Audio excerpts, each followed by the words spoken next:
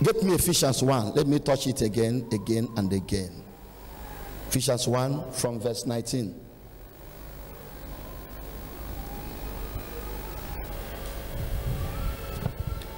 And what is the exceeding greatness of his power to us who believe, according to the working of his mighty power?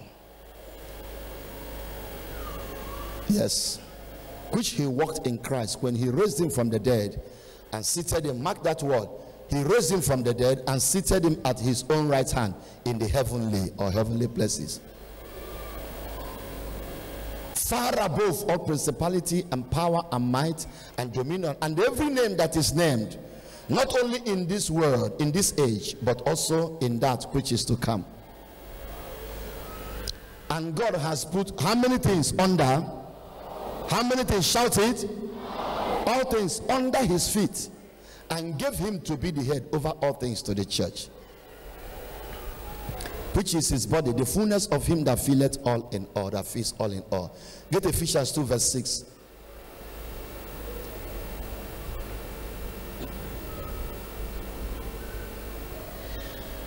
And raised us up together and made us sit together in the heavenly places in Christ Jesus. Now look up. Let me show you. Everybody, if you go back, begin to make discovery. This ministry is more than a place, just only miracles. We open you to the scriptures, then take your adventure. It's your responsibility to take adventure. My work is to show you how it is done. The Bible says, I told you, when God was observing Jesus, nobody knew what God was looking at or what God saw until God said something and then wrote it down through men he inspired. Just like they were looking at me, nobody knew what they were thinking, but they uttered it. If allowed, they are going to write it down so that others may read. So when God was looking at you and looking at Jesus, God discovered that Jesus is not separate from you, and you are not separate from Christ. He only saw Jesus and suddenly saw that you are inside Jesus. And it was not your prayer that brought you inside Jesus. It was the wisdom of God in resurrection and redemption. And God now said to Paul, Paul, write it down, that the moment Jesus was buried, I didn't see only Jesus buried. The moment he actually was raised, I didn't see him only raised. I discovered that I saw everybody sitting down here. They were all raised together with him. And where Jesus was made to sit is called far above. So there is no common boundary, because as I observe, I discover that the gap between Jesus and the forces of darkness are immeasurable. So the only way to describe it is to call it far above, because it is not subject to measurement of any kind. And so God eventually looked at you and said that that day Jesus was raised, God observed and discovered Jesus was not empty. He was loaded with content. And God observed the content and saw you inside Jesus. He now said to Paul, write it down. It was not only Jesus that was raised. I saw that Michael was inside Jesus. So put it down.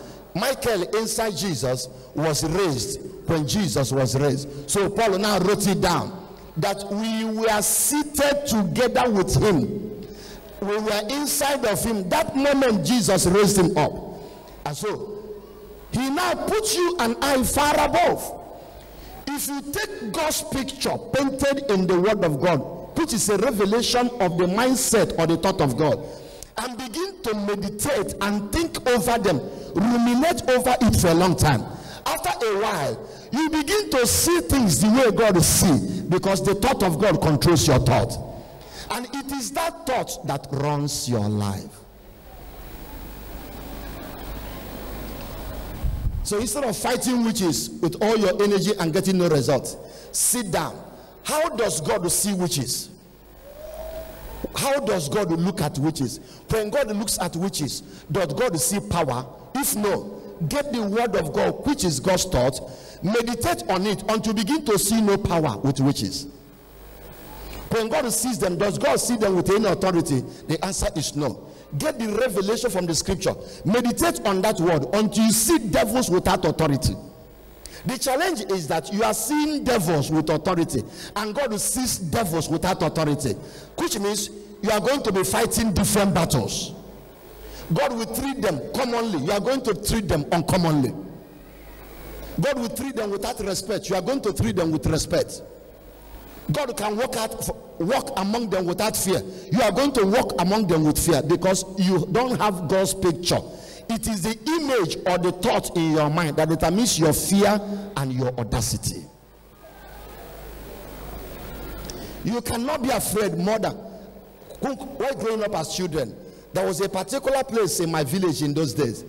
It was a narrow road, but forest here, forest here.